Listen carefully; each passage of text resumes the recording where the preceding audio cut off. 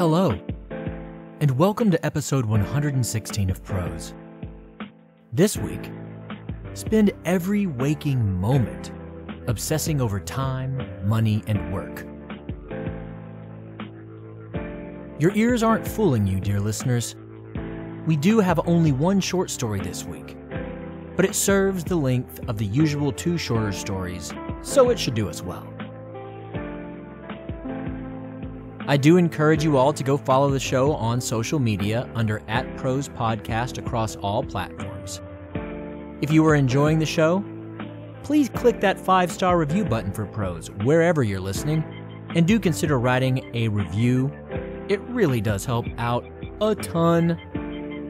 For easiest access to the show, subscribe using whatever podcast app you're using right now.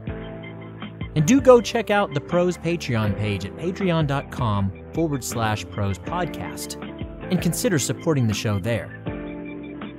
Both heaps of gratitude and a little swag will come with that deal. Lastly, I want to make sure everyone refreshes their feed as we get a little closer to All Hallows Eve. As per tradition, Prose will be putting out a little special for that beloved and most spooky of holidays. Thanks for listening. Let's get to the tale, shall we? This week, we have Pay to Play. Enjoy.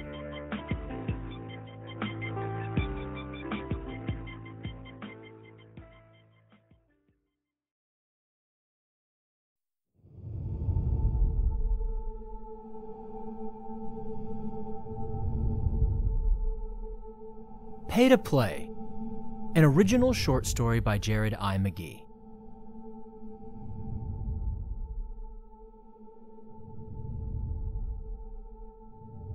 Shin woke up at 5:59. Fantastic, he thought with sincerity. He'd beaten his workplace alarm for the 5th day in a row. 1 minute was 1 minute. It counted as early. That meant he would bank roughly 7 extra credits thus far this week alone. He could buy the better air canister refills, or get that toothache looked at if he kept this streak up, albeit for quite a while longer.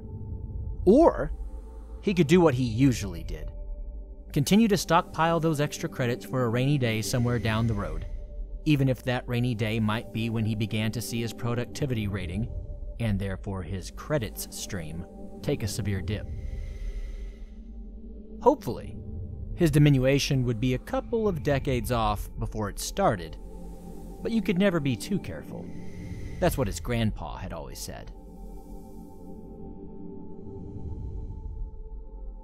3 minutes of required stretching in front of the simulcaster. Shin got the green light with every stretch. No extra credits for accuracy during the mandated stretch period, but he felt proud that he got each pose and angle right the first time through. That green hue pulsing from the simulcaster screen was a type of reward, he guessed, even if it wasn't something to be traded on in the real world. Pride and health had to count for something, right? He snorted at the thought. As if pride and health meant squat in a world running on credits.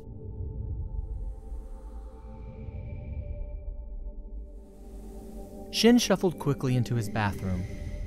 He okayed a 2-minute shower and 1 ounce of washing liquid by touching the bathroom panel with his thumb. He did not pay extra for hot water. That was not necessary, after all. His housing allotment was small, and he didn't pay for coolant features, even now in the back-end heat of summer. So, the room temperature water would be nice after a night sleeping in the heavy air. And this way his allotment wouldn't get even warmer, allowing him to suit up in less sweat.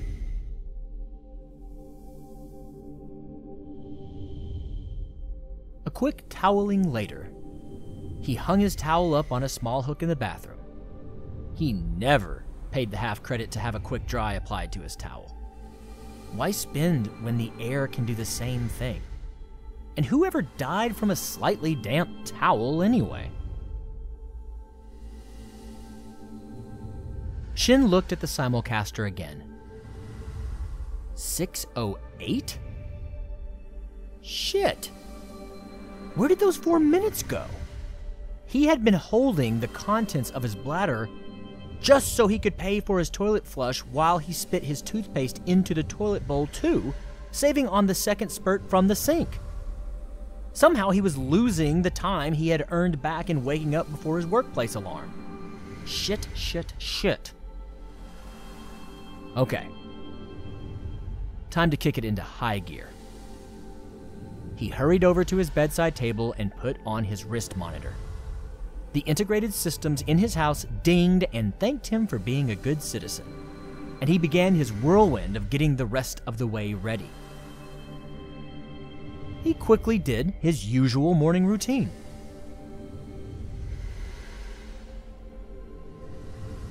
Deodorant. Only one click, using half under each arm. That spends half the credits. Cologne? No way. No cologne today. Janet isn't going to be at the office today, and Shin didn't have the credits to be able to get clearance for a date this month anyway, so why bother? Hair gel? Face lotion? Yeah, no. Not this month. He would get some dings to his appearance file from Central Personnel, but those small dings to his personnel stock wouldn't carry over after the fiscal year, so he could take that. He couldn't take the 3 credits for putting all that mess on his face and in his hair. Toothpaste. 1 pea-sized blob, 1 credit. Sink and toilet water usage. 30 credits. Man. Water kept going up. The shower had cost him 120 credits. Not for the first time, Shin pondered breaking the law against rain collection. Maybe he could find a system. No. That was so stupid. 3 enemies of the people had been executed last week alone for water collection. Everyone had a way to skirt the laws in place to protect the system.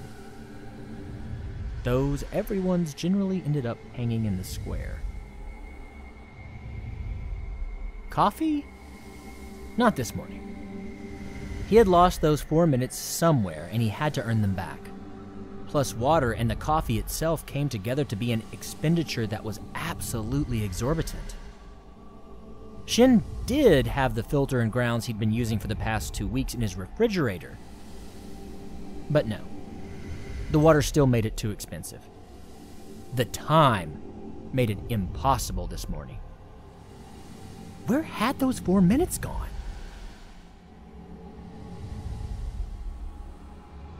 Breakfast. Shin had one of the workforce bars that were sold for only 1 credit for a box of 16. Such a great deal. The bars are priced low, which already made them desirable, but they were also formulated by the People's Republic to be extremely nutritious, sans all the fluff and nonsense that the more exotic, more expensive items had. Taste and texture weren't needed to be anything special in Shin's estimation. Get the minimum calories for survival into the body, just enough to work, the perfect balance that had been derived by the scientists at the health department of the People's Republic. Perfect.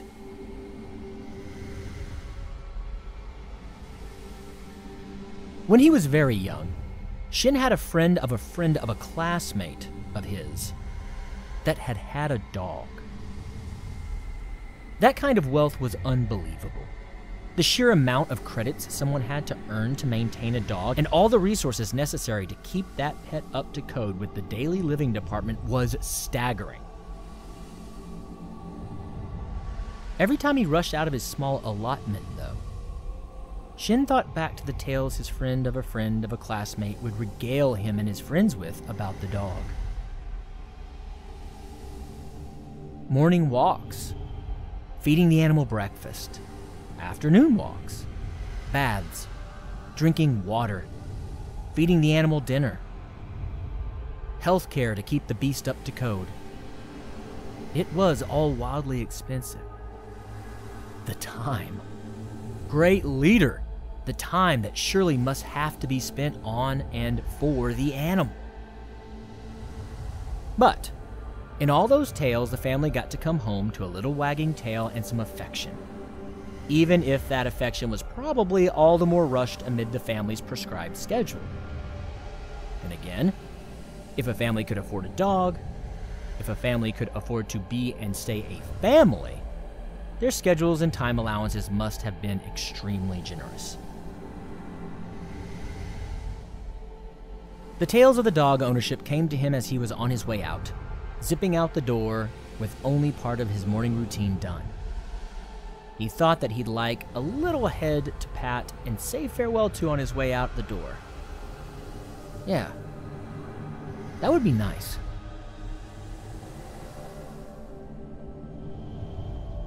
There never was really any time to get lost in his thoughts, but at least they couldn't be in his thoughts. Well, yet anyway. If the party's mandatory nightly simulcasts were to be believed, they were making headway into that. The first of the cranial implants were in their 6th month and were testing well, so Shin would enjoy these flights of fancy, though brief, while he could. Down the stairs, quick. Got to get those 4 minutes back.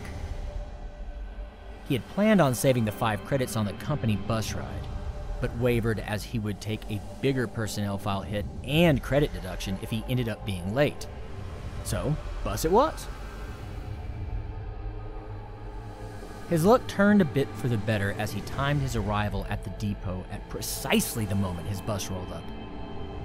The buses were rarely late. If anything, they were more often early, so this was good fortune indeed. He scanned his thumb, paid his 4 credits. He chose a discounted rate for voluntarily standing rather than sitting. And he made his way toward the back of the bus.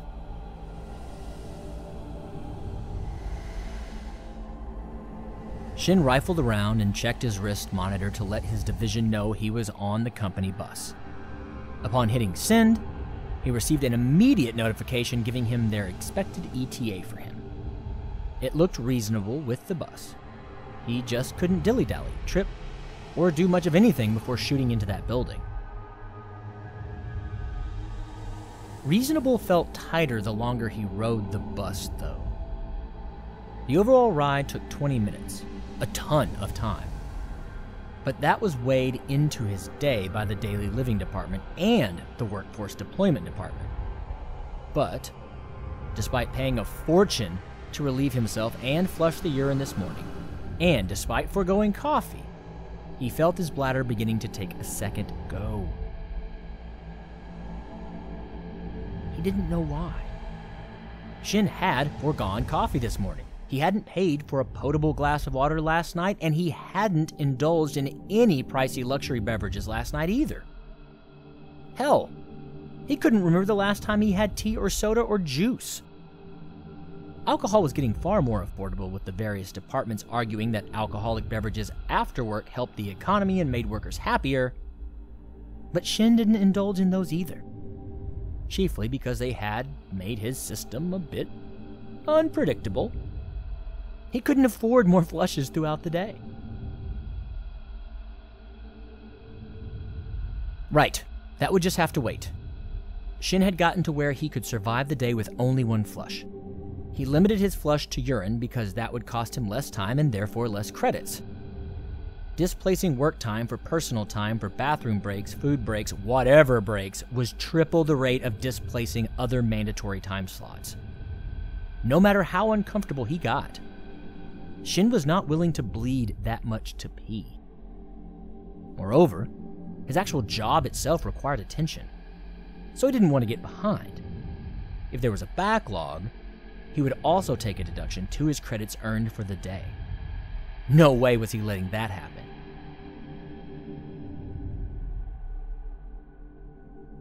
The bus arrived at the Bureau of Credit Accumulation and Accountancy, or BCAA, right on time. Not early. Damn the luck. Shin had worked at the BCAA for 8 years this year. He'd originally come to the district to get that job because it did offer more credits. He'd been selected for upward mobility as part of a lottery system, and he didn't want to turn the opportunity down. What the recruiters into the middle working class didn't make clear, though, was that the living allotment that he had to pay for balanced out any extra credits he could have put away toward further advancement fees or luxury items or, hell, anything at all. Just living. There was some deep, poetic, dark irony to that somewhere. Paying to live, living to pay, working to live, living to work. Shin was relatively certain he'd stumbled across words like that amid his education, generally scrawled on walls or sung or chanted by traitors to the People's Republic. Maybe he shouldn't dwell on those deep, poetic, dark ironies.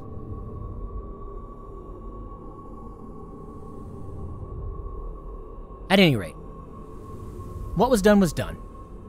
He now spent the day double-checking machine numbers against self-reporting, self-reporting against governmental accounting against machine numbers. As part of all that, he was also responsible for making phone calls for live interviews with those he was reviewing. Though the people he messaged for simulcalls were generally pleasant enough externally, Shin knew how much he terrified people. Their futures and livelihoods were in his hands. All of their dreams and savings. If he found something willfully malicious or selfish or against party standards, their actual lives themselves could be in his hands. For his part, Shin tried to be straightforward and plain with his assessments anytime he was forced to talk to people personally. Still, even with the measured response from most, when confronted, many of his fellow citizens would get rather rankled, despite their clear attempts to stay cool. It amazed him how quickly some people went from affable, respectful, and calm to utterly pompous, fiery, and entitled. The opposite of how they presented themselves at first, and an extremely dangerous combination of anti-party emotional responses. Those were the cases that Shin really dug into. Come at him?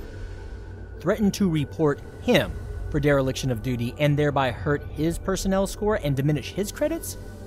No way. Those cases got more attention. Those citizens earned a fine-tooth comb that often resulted in their own prospects falling apart, their own holdings being seized by the state.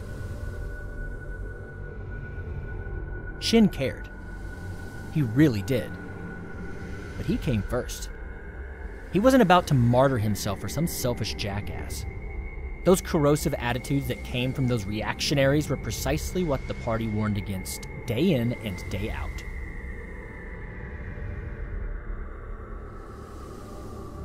Shin found himself through security and at his pod without having made his way there consciously.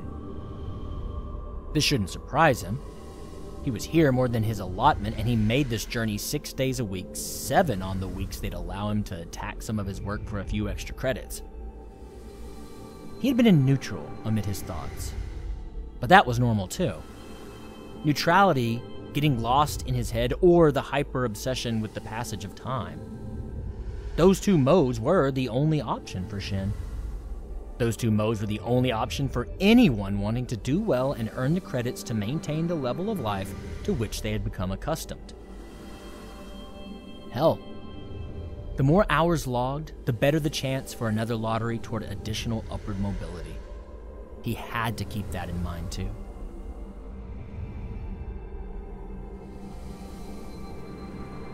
Shin sat down at his desk, started his portal, and began his workday. He dove in, blinked, made some portal calls, looked up when the soft tone that indicated midday rang out, chortled about the idiots flooding outside of the offices to take their proffered half-hour nutrition and movement break. Shin never took this. Shin never took his. Too much to do. Plus, He earned back 5 credits for not wasting that time. He could make progress and ingest at the same time. He dove back in, blinked, made some more portal calls. Sorry, no. It looks like your SOC-EC ranking is going down. Sorry, no. It looks like you owe back at least 3 hours from off-grid breaks. Sorry, no. It looks like we'll be needing to take at least an additional 200 credits because you failed to report your wife's missed period. Those pregnancy papers are going to cost you, sir.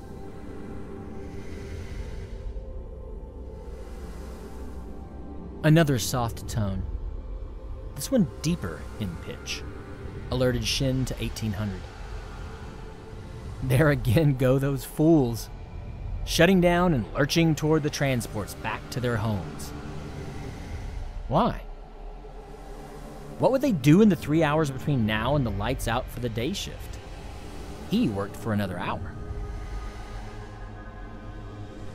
This both earned him 20 extra credits and allowed him to take a much less jam-packed company bus home. He couldn't afford a wife. He couldn't afford a dog. There was no one to go home to.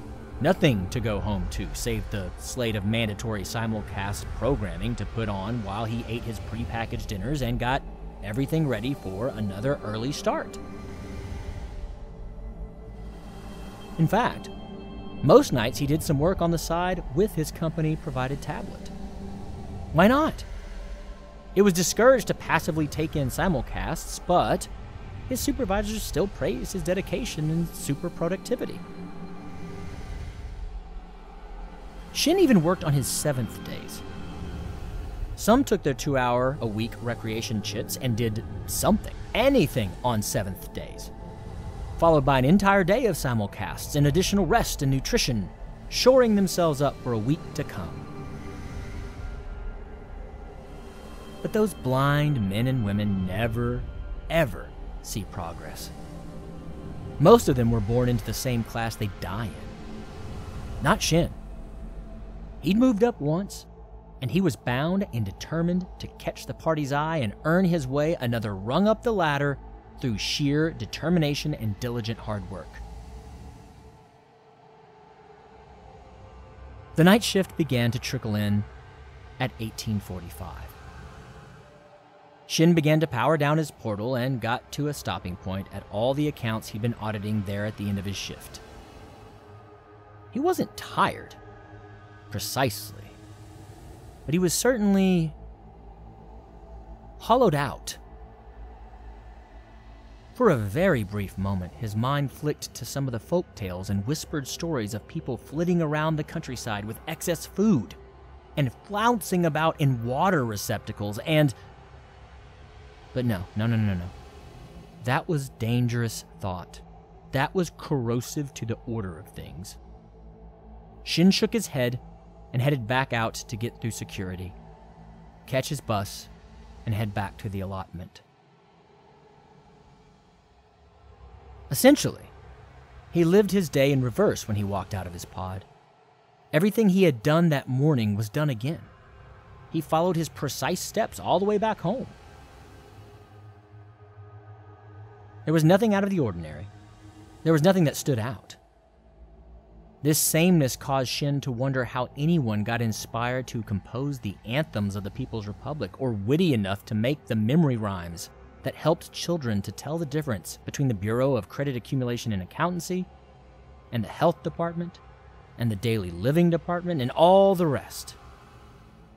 Creativity was something he had embraced as a child, before the party had helped him realize how dangerous that was. He did miss it sometimes, though, staring out at those lock-stepping people on those nondescript streets. Once back in his allotment, the night went by quickly. Albeit, he only had 2 hours or so before lights out for the day shift, so it wasn't like he had wasted or burned through time irresponsibly. Tonight, he would lie down at 2100. Not early, but not late. This way, he could try for an earlier wake-up than today. He'd watched enough simulcasts not to get dinged for avoiding doing so, and he could earn more credits through being early than through more hours of simulcast anyway. Shin paid a credit for an easing puff. The mist that sprayed out of the headboard down on his face was always worth it. His brain had a bad habit of continuing to sprint well after he'd lain down. The thoughts that came in the dark of night, those were the most dangerous thoughts of all. He pushed hopes and dreams and fulfillment and any of that abstract mess away as the mist began to take him toward unconsciousness.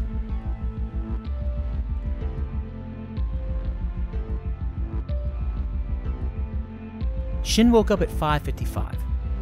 Yes! A second time and even earlier, he thought with sincerity. He'd beaten his workforce alarm for the 6th day in a row now. And today, he'd done so by 5 minutes. What a way to get the day going. He was now up to banking maybe about 12 extra credits thus far this week, even after yesterday's debacle about burning through his early minutes. 3 minutes of required stretching in front of the simulcaster. Shin got almost all green lights with every stretch. Today saw a couple blinking yellows, letting him know he wasn't doing it quite right. A little less pride and a little less health today. He snorted at the thought. Every morning he had to remind himself. Pride and health mean jack squat in a world running on credits. Now, to maximize on that 5 minutes to get back to work.